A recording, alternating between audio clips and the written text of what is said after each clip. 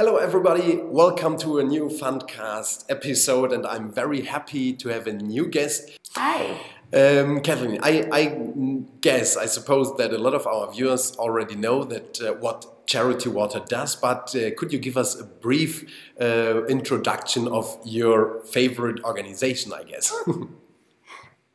Yeah, so Charity Water is a nonprofit organization that was founded in 2006 by Scott Harrison.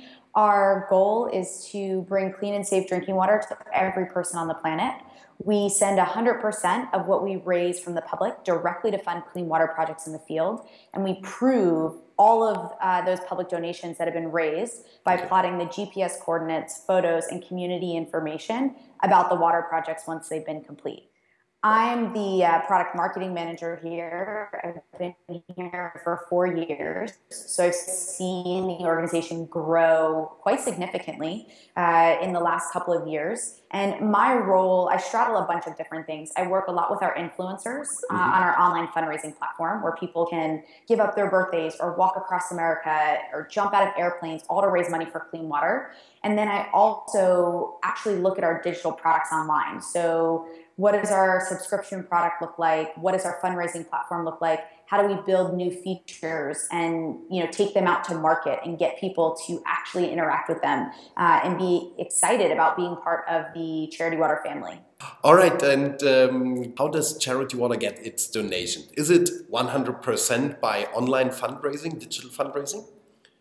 So it's 100% of all public donations. The way that we can do this is we actually fundraise separately for our operations, and it's made up of a group of about 105 people right now, and they're known as well members. And they make a commitment to fund staff salaries, flights to the field, the ink that's in our printer, and then we can promise 100% of the public donations that go to the field. So that is, people who donate online, who start fundraising campaigns. We also have kind of a different side of the house. We call it the key relationships team that focuses more on that traditional fundraising. But 100% of those donations also go to fund clean water projects in the field. Okay, so the traditional fundraising tools, you mean like major gift fundraising and... Exactly. All right. Yep, major donor fundraising, which a lot of people, most nonprofits have that, and they focus a lot of time and their attention on it. We see that about 50% of our donations to fund water projects come through online. And then the other 50% are from that major donor side of the organization. And do you send out the traditional mailing packages as well? So we don't do any direct mail marketing. We have never solicited donations by sending things through the mail. Everything that we do has been done digitally. However, for some of those major donors, when we say that we prove all of our clean water projects, if you sponsor a project or you donate online, we actually tell you exactly what we do with your money specifically. And for the major donors, they actually do get a mailed packet. If you give in the online realm, you get an online digital experience. But in terms of actually raising funds and bringing in new donors, it's all driven through email marketing campaigns and kind of major marketing campaigns that are all done digitally. Okay, and it doesn't matter if I give you $50 or 50,000. You really tell me what you exactly do with it with the donation. Yep, that's why I love our online fundraising platform. We have a little 6-year-old right now who sells lemonade in Canada. She's done 12 lemonade stands, and she's raised $5,300, which is actually unbelievable. It's way higher than the average of what we see on our online fundraising platform. But as a 6-year-old, she could never donate $5,000 to Charity Water, but she's raised that money. And her campaign will run for about 3 months. That's the average time that we have a campaign open. Once it closes, it takes us about 21 months, but we report back to her with exactly what we did with her money. So if we send her money to Kenya, she'll get a report along with all of her donors. Even if they gave $1, they'll get a report in 21 months that shows the GPS coordinates that click through to Google Maps. They'll have photos from the actual project that we tied her dollars to or your dollars to as a donor, and you'll get information about that community specifically. Okay, and why does it take exactly 21 months? Is there a reason behind it, or? Yeah, there is. So when we send funds to the field, we actually have a water programs team here internally that fills big $1 million or multi-million-dollar grants. So there's hundreds of projects that are a part of that. We don't report back to donors and fundraisers until all of those projects in that grant have been completed, because there's a lot of like things that could happen in the field. Once we send the money to the field, we're doing it all based on proposal. You know, there could be a site that comes up dry and we need to actually drill a well somewhere else or have a different type of intervention. So we wait for all of the projects in a grant to be done before we can report back, in case there are some things that change and shift throughout that granting cycle. And we see that it takes about 21 months. Okay, all right. And and what are the most important fundraising tools, online fundraising tools for charity water that you are actually using? Yeah, so I think that's, you know, for us, when Scott founded Charity Water, he wanted to, what was really important to him was having the 100% model, proving it, so that transparency, but also having a really great brand. So the second hire he ever made in the organization was a designer who had been with the organization for almost its entire life. And that's been really important to who we are. And when we do major digital marketing campaigns, there is such a brand identity associated with those. And there's a story component. People want to know that they're giving to something and they want to help solve whatever the problem is in front of them. And I think that we've seen that work really well at Charity Water. When it comes to fundraising campaigns, it's interesting because I've spent so much time doing that peer-to-peer fundraising. And I see a lot of people promote their campaigns on social media, which is amazing for raising awareness. But the actual power in getting donations as an individual fundraiser comes from sending an email.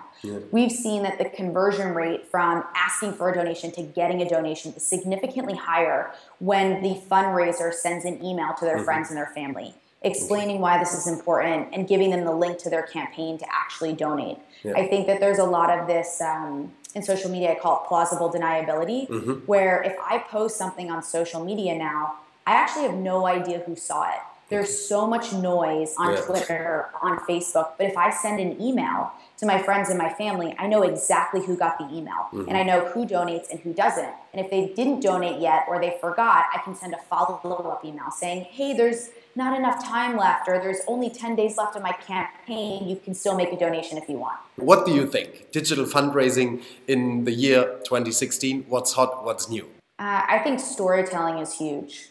And I think finding ways to tell compelling stories that are even shorter. So we've done amazing video stories and documentaries that sometimes are 8 minutes long. And they are wonderful, and we're going to continue to produce them. But when you think about a campaign online for the mass, so bringing new people into your funnel, how do you tell a story or get your point across really quickly? The consumer insights are telling us that attention spans are shrinking. So we actually need to be better about telling our story faster or getting people invested right off the bat. Video is, I think it's the new direction of how everything is moving in digital. Being able to use videos. I mean, when I think about, even if I buy a piece of furniture from IKEA, I'm not even reading the directions anymore. I'm going to YouTube, how do I put this piece of furniture together? I'm going to watch a video to piece it together. I think that with any type of digital fundraising, video and finding compelling ways to tell stories through video is becoming more and more important. All right. So my last question would be, is there anything else? You already told us a lot why you fell in love with charity water and especially as well with digital marketing. But is there anything else we missed out and you would like to tell us? Why did you fall in love with charity water and digital fundraising especially? Yeah, I mean, I fell in love with charity water and digital fundraising, I think because I'm a millennial. I grew up in the digital age. And so, you know, my phone, like I have it right here, my phone is always attached to my hip. I'm constantly consuming media online through that digital outlet. I also love digital because it's very inexpensive. It doesn't hurt for us to be on Snapchat or Twitter or Facebook and testing and trying new things, because we're not necessarily investing dollars into putting a really great post on Twitter or setting up a Facebook account. And I fell in love with Charity Water for the transparency. So as a millennial, I wanted to know that even if I could give $20 or $30, that it was making a difference in someone's life, or I was a part of some type of a community. So I think that those are the reasons. I think email is really powerful, which I also didn't mention. Sometimes I hear people say email is dead. Yeah. I actually believe that email is a very, very powerful tool. I do think, though, that with email now, you're being forced to think more about your audience. And you shouldn't assume that one email is a one-size-fits-all to your entire list. Think about how you segment your audience and what the messaging looks like in those different segments. I think that's also true with social media. I love Twitter, but I have a younger sister who's in college. So she's in her early 20s. She's 22.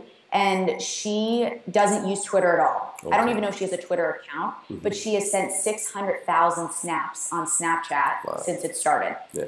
So as we start to think about social media now, there's actually different demographics that are engaging with different social platforms.